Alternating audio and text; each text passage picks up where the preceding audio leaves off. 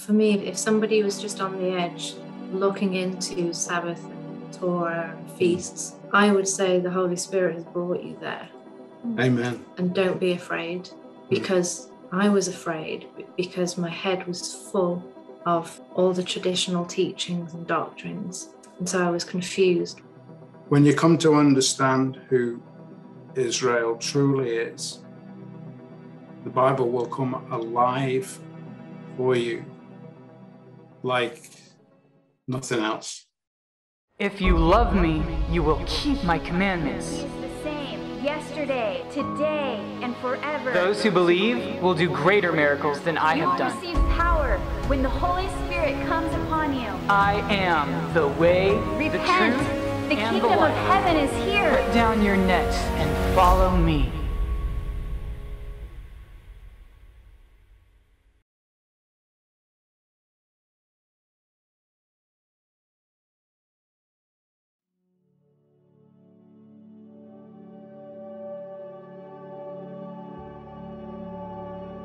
And action. Hi, my name is Ian Jervis, and this is my wonderful wife.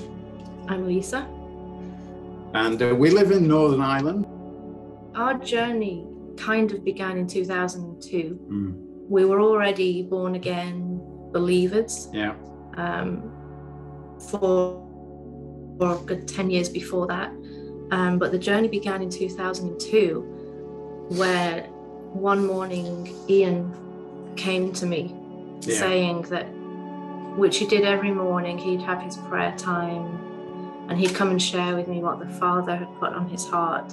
And this particular morning, he came to me saying, I feel that God at the time had told me to look at the biblical feasts, and there's something about Sunday that's just not right. And I was like, what?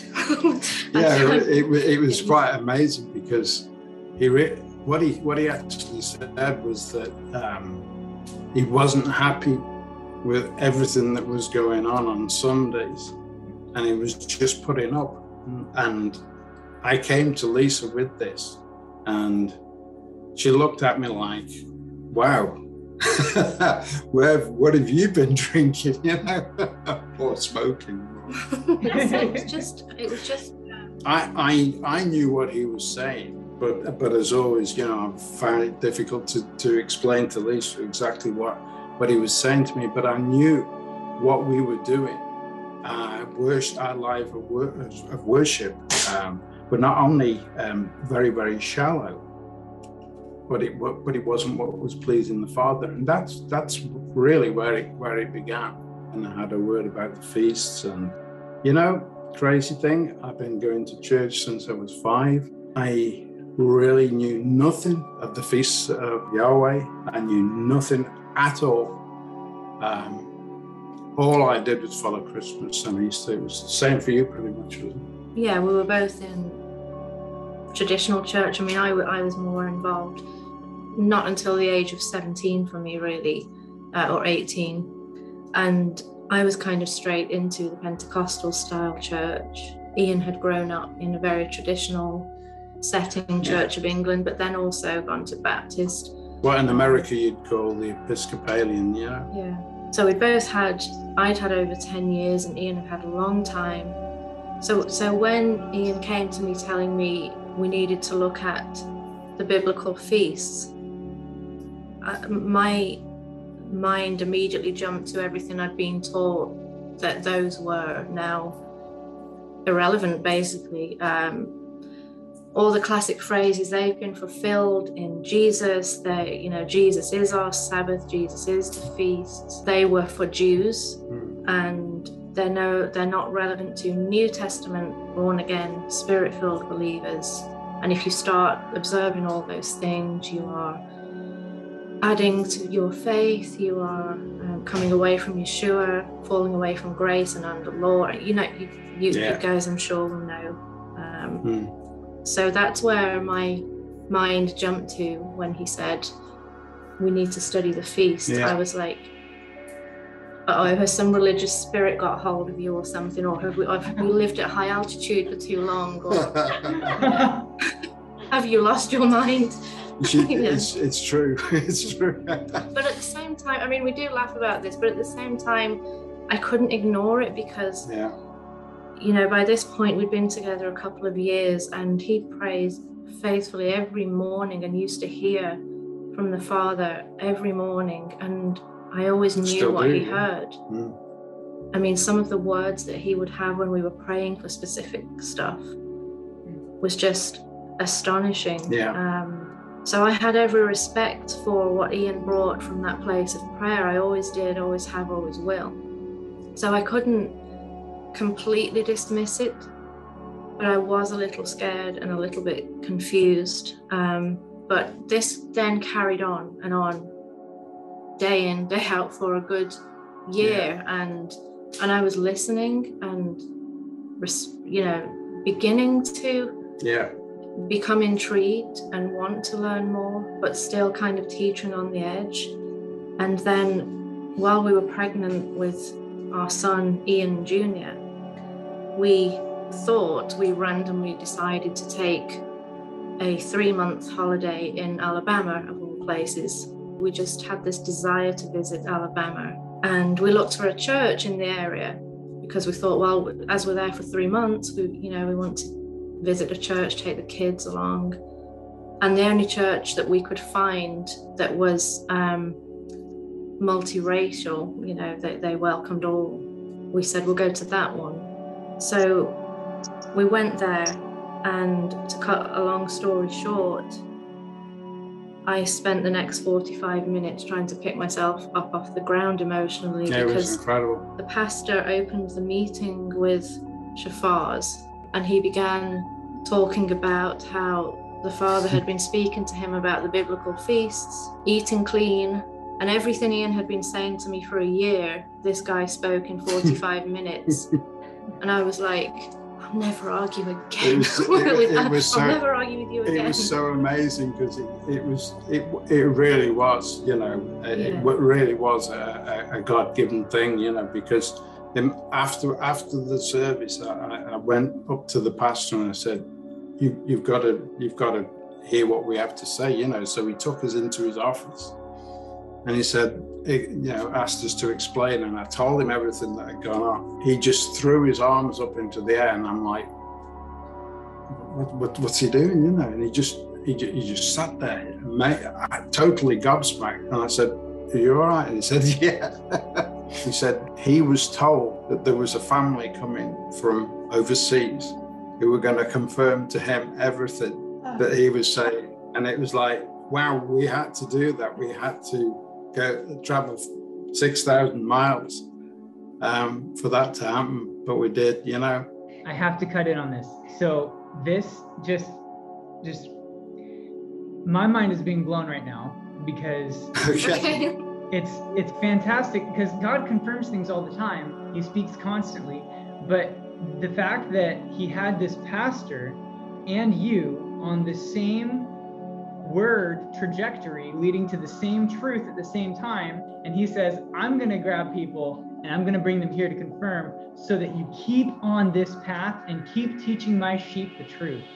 That is absolutely beautiful. Amen. That is a good father. That is a good father. It was just incredible. Things that had happened. I discovered God's name wasn't God. He had a name, not just a title. That was huge. That was really huge.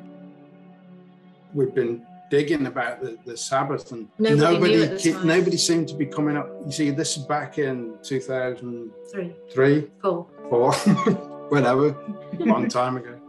You couldn't Google, so, you know, you'd type in Yahweh or Yeshua or whatever, and you'd get, you know, like, you know, you see how many results you get, like millions now. You'd get like 10. So we weren't finding answers, and this was the thing for us. We had to search the Bible. We had to actually find. How inconvenient. We had to find answers in prayer and in the scriptures. We got called legalistic. You name it. I mean, because we were on fire. We were. I mean, it was like getting born again, you know? Again, just amazing. And so we went from a place of Ian having to kind of drag me along to us both being fully invested, and we just carried on searching, studying, praying. It's a miracle in itself, you know, the things that have gone on.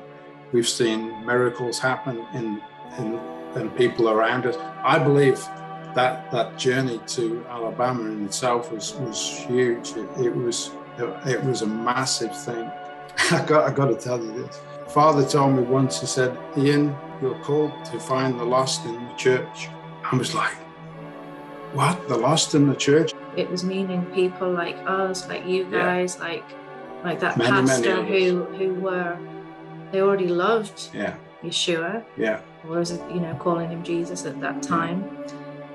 But they hadn't come to that fullness of the journey of the narrow path, the ancient path. Yeah. One thing that was mind-blowing for us, but it was when we discovered that we were Israel. Because that was the stumbling block for me. I just kept to and fro between. It clearly says it's just for Israel. Yeah. And I'm not Jewish, so I was just stuck on that for so long, and I'm because everybody that we approached, they would say, look, I will show you it's Jewish, and that you could open scriptures and read that this was given to Israel. And we came to 2014 and heard a video by Passion for Truth, Jim Staley, talking about who Israel actually is. And he took us through the fact that Israel contained, for a start, not only one tribe, but 12, who ended up all scattered throughout the earth. That was great. That was awesome. I mean, that was quite a revelation to me, to realize that, even the native-born Israelites were far more than one tribe of Judah. They were a whole 11 others. But then the defining moment for me was when we're told that the foreigner will be as native-born Israelite, and the same law applies to native-born and foreigner. And I immediately connected that with the New Testament scripture, which says there is no Jew, Gentile. We're all one in Messiah. So there was suddenly all these confirmations that there isn't a Gentile church. We're all one. We're all Israel. So that officially means the whole Torah is relevant to me, because I am Israel. And to be Israel makes me his family, the family of Israel. And, if you, for example, you guys, when you adopt a child, they become your family and take on your customs and your lifestyle. And, we become the Father's kingdom, which is Israel, along with all of its covenant laws. I mean, I was so stubborn, because every time I saw the word Israel in the scriptures, I immediately associated it with that little strip of land out in the Middle East, and that's where it was. It wasn't for me. It was like it was the answer. The Bible just came alive. It was like, wow, this is.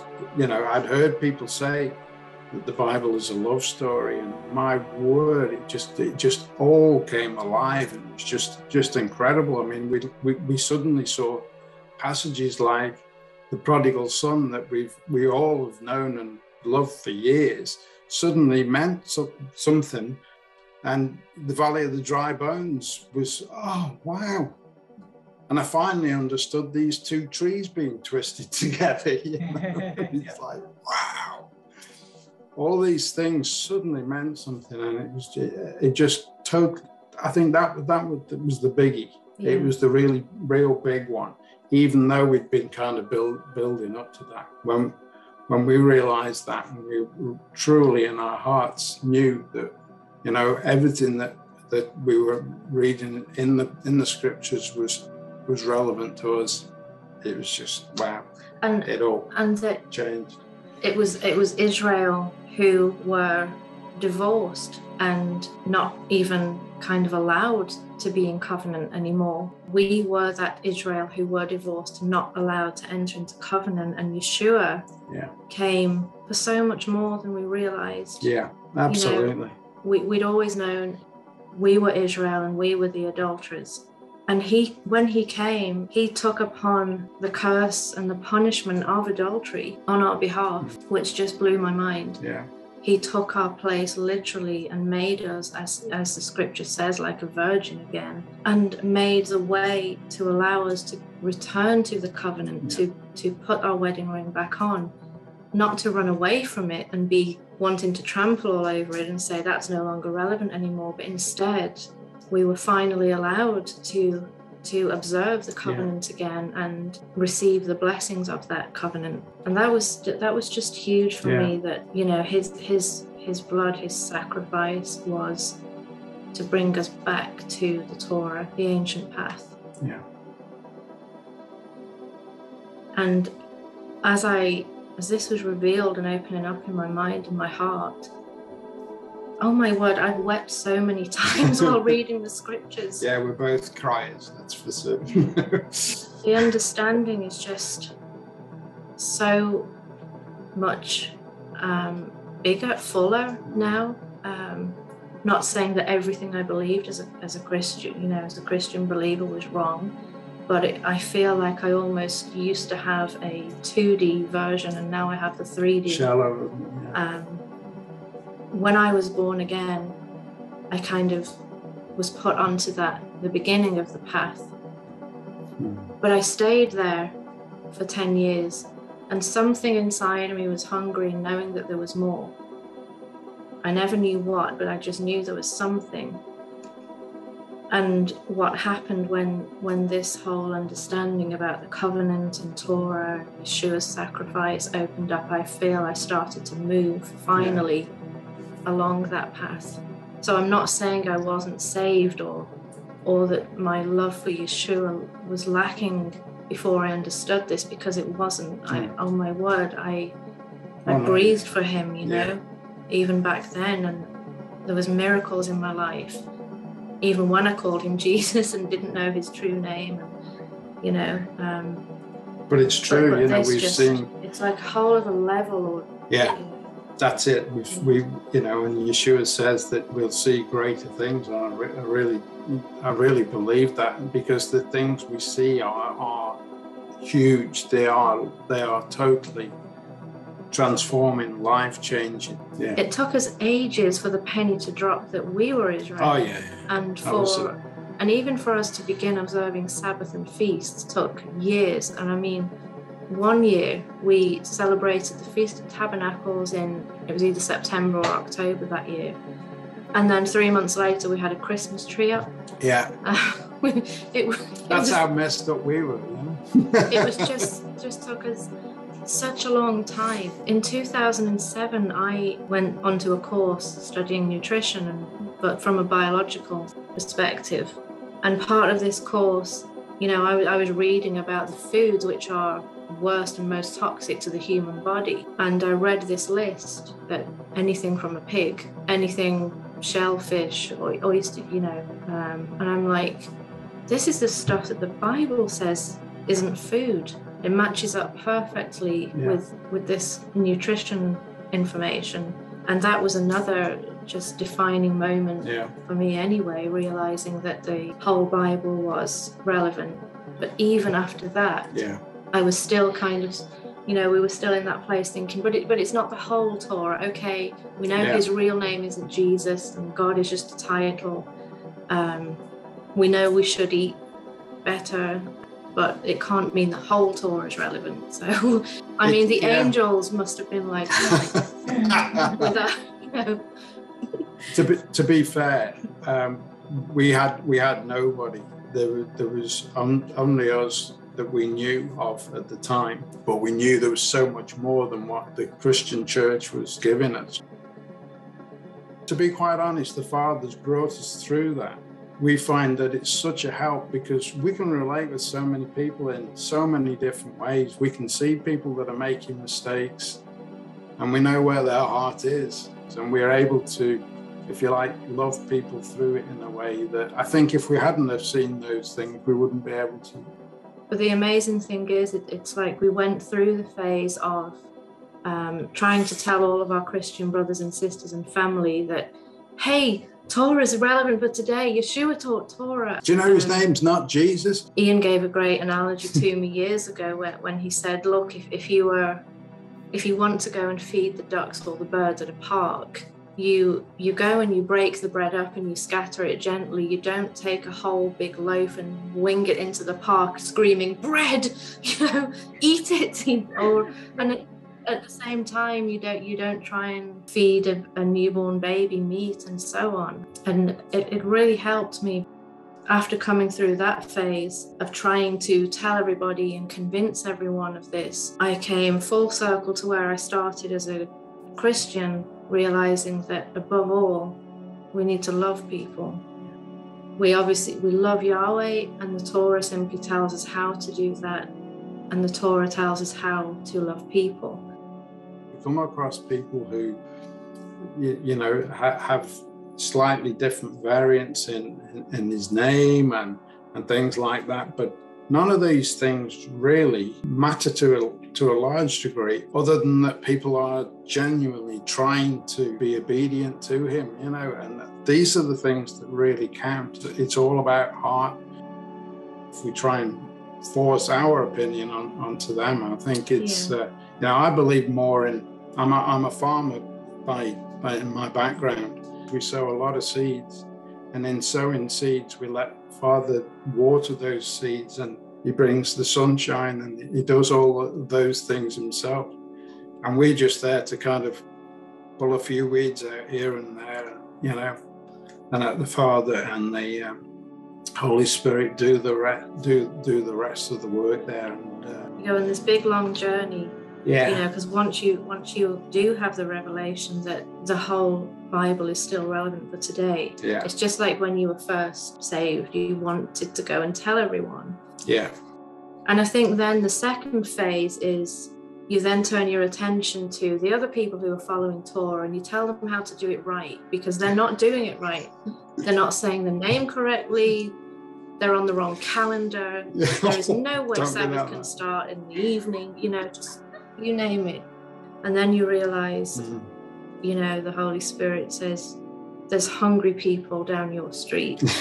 There are children in other countries who don't even have a bed right now, and they don't have a mother and a father. That's right. And you're sat there being a keyboard warrior on Facebook. Grow up. Yeah. And go and do something. And we learned that that's Torah. It's loving people. It's doing something. I mean, the Sabbath, for example, we're told the Sabbath and the feast are like a mark on our hand and forehead, amazingly. Those are really important. But if I have my home perfect on Shabbat, and I have my menorah lit, and I've, the home's clean, and I'm studying for 6 hours on Saturday, but then I go and hurt someone with my words on Sunday on Facebook, I've just torn down the whole Torah. We learned this some years back, I don't know if you can see it there, but when Lisa looks at that, what do you see, sweetheart? Mine. She's wrong, because it's a 6. Right. Yeah. So who is right?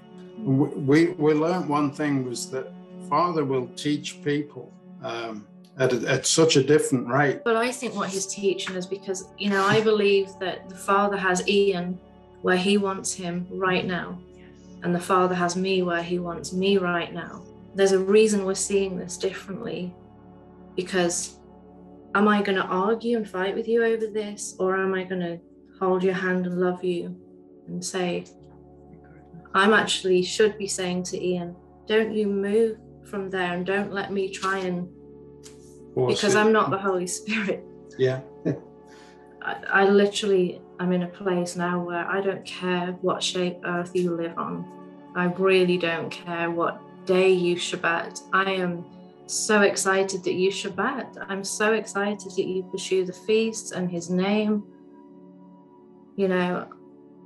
That's, and in the meantime, what can I do to make a difference in somebody's life today? Yeah. While I'm pursuing the truth in the Father. Yeah. what can I do to make a difference? I don't think he's going to say, well done, you taught that person that Sabbath begins at sundown. That was really, they really needed to know that. I don't believe those are the things we will get the well done for. Who did we feed? Who did we clothe? Who did we love when they needed love?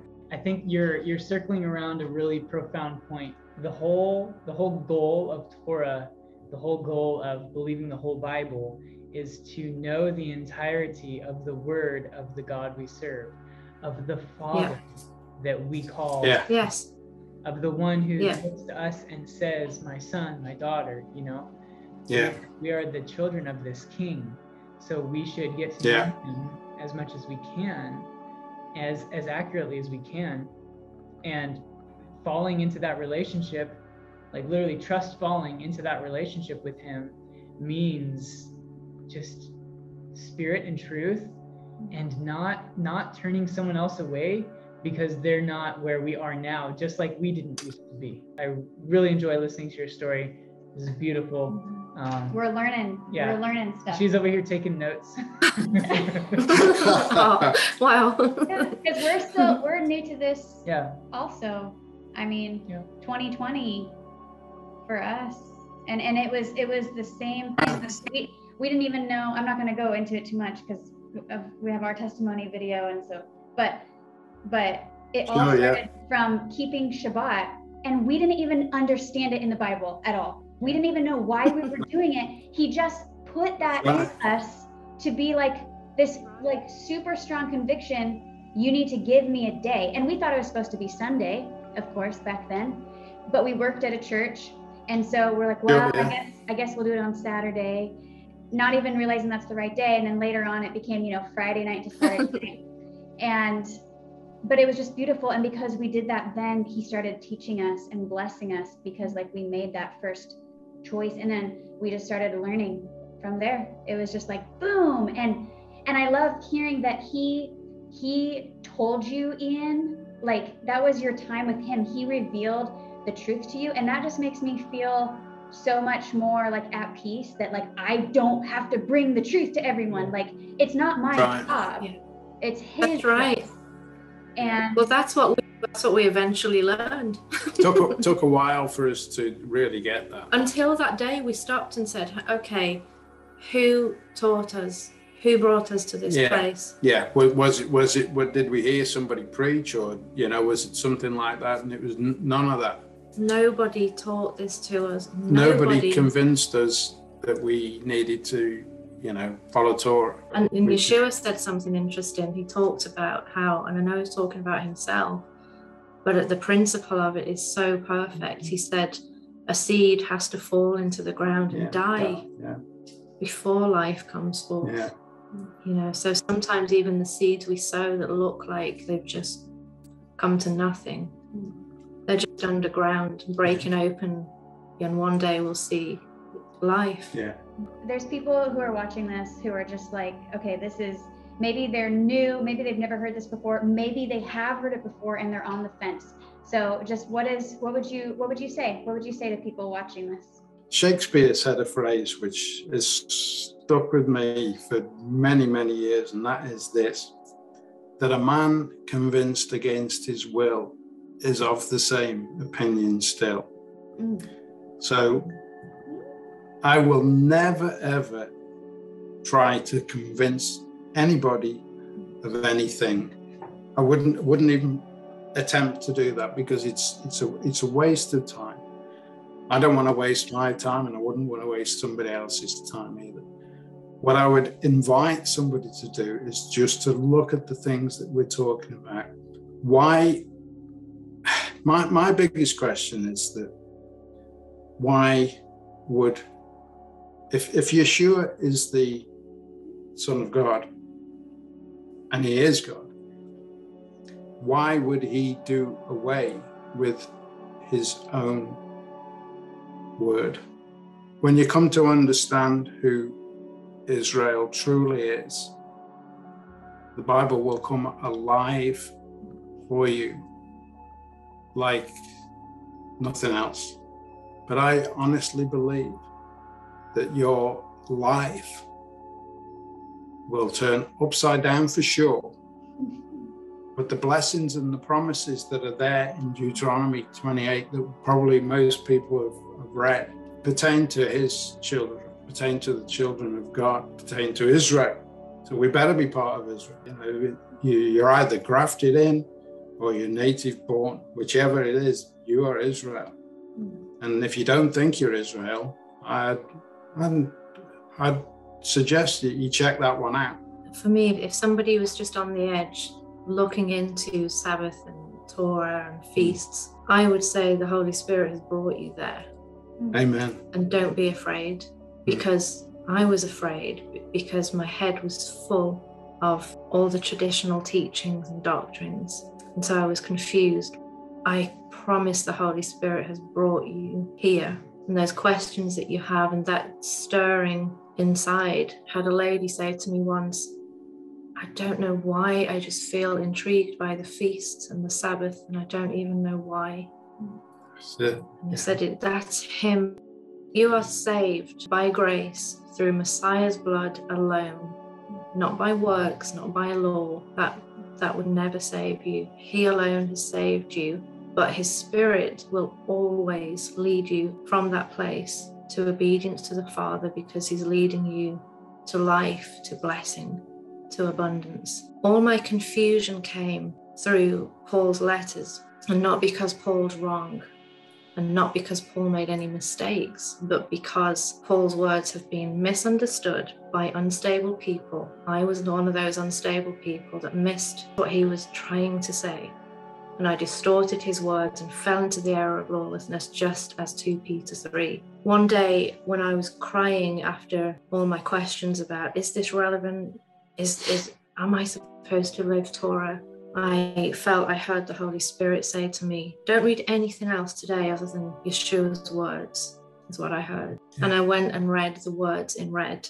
And I thought, Paul is awesome, but I don't understand him right now. The one person I will bet my, risk my life on is going to be only the words of my Messiah. And at the end of the day, I've never seen Yeshua turn away anybody who lives Torah. No. I can't find him say, you practiced the law, you fool. I came to set you free from it. I can't find him say that anywhere, but I can find him say, no, you can't come in here because you didn't practice the law. Away from me, you who practice Torahlessness, lawlessness.